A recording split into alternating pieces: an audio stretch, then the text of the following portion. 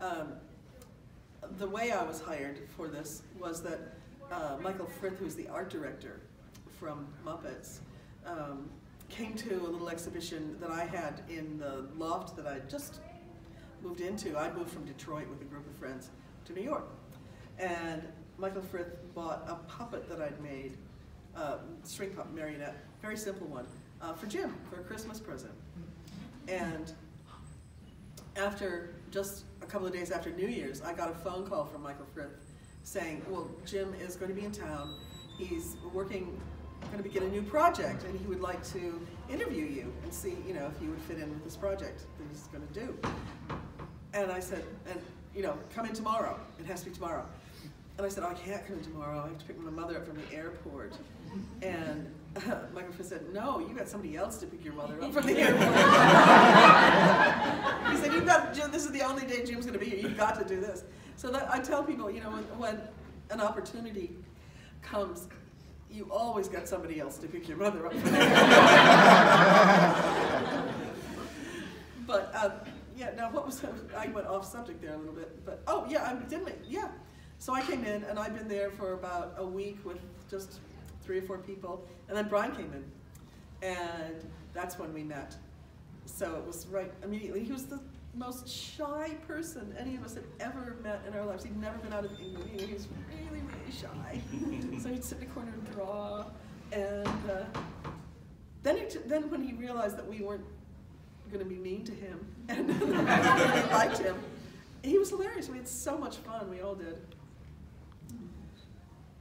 Yes. So you mentioned that he was pulled in because of his trolls and work. Were they at all 3D at that point, or were they purely 2D? Brian made a fabulous sculpt of a troll, and the one with the waterfall. Yeah, I think it's in. The trolls that are in the Land of Froud and Once Upon a Time, the first 2 books that Jim saw, were painted by Brian from a sculpt that he made. So he made a troll that we still have that's about this big, sculpted with armature wire and stuff, and it's beautiful. It is beautiful. I don't know if I can find it. But and Brian sent that, or was asked to send that over to us in New York, so we could see that first. And yeah, and so we did. So that, yeah, he knows how to sculpt. He could basically do everything. And yeah, so we worked from that. And that was the way before he really was involved with the workshop full time, that was the thing that told us what the texture should be like on things, what the paint range should be like on things. So that was very, very helpful to have it. We still have it. One of the Brian Froud story that I liked, he told me this one himself, I think. The Skeksis finery, their robes, that the costumers picked up this beautiful material, and they had built these beautiful robes, and Brian goes down for approval of them, and they show them, and they're all laid out, and they're draped over. He's like, okay, can you take them off? And lays them on the ground, and then starts to sort of shred them and step on them, and the costumers are freaking out. Oh, they were in tears. They were, and he's like, well, what did you expect? I mean, they're a vile creature. That's what this is. What did you expect? And they were just, in tears. Because all the fabrics we used were silks and velvets, beautiful materials, very expensive, and they could be, but he would take a cheese grater to things. But that in theater, that is what you would do, but everybody, no, that was a stressful day.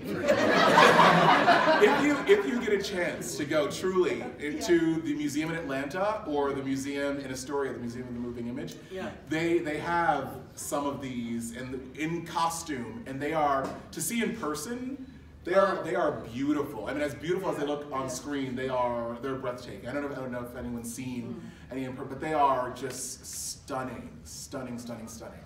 And this is after 35 plus years and having to be restored. I mean, I can only imagine what they look like on the day. I mean, they're just... Well, the Skeksis, I mean, you don't really need to restore something that's so destroyed anyway. But again, they had to do that again. And because they still use the same beautiful fabrics for the Age of Resistance, and they still had to age them all down and do the same thing to them. And there were still tears. Yes.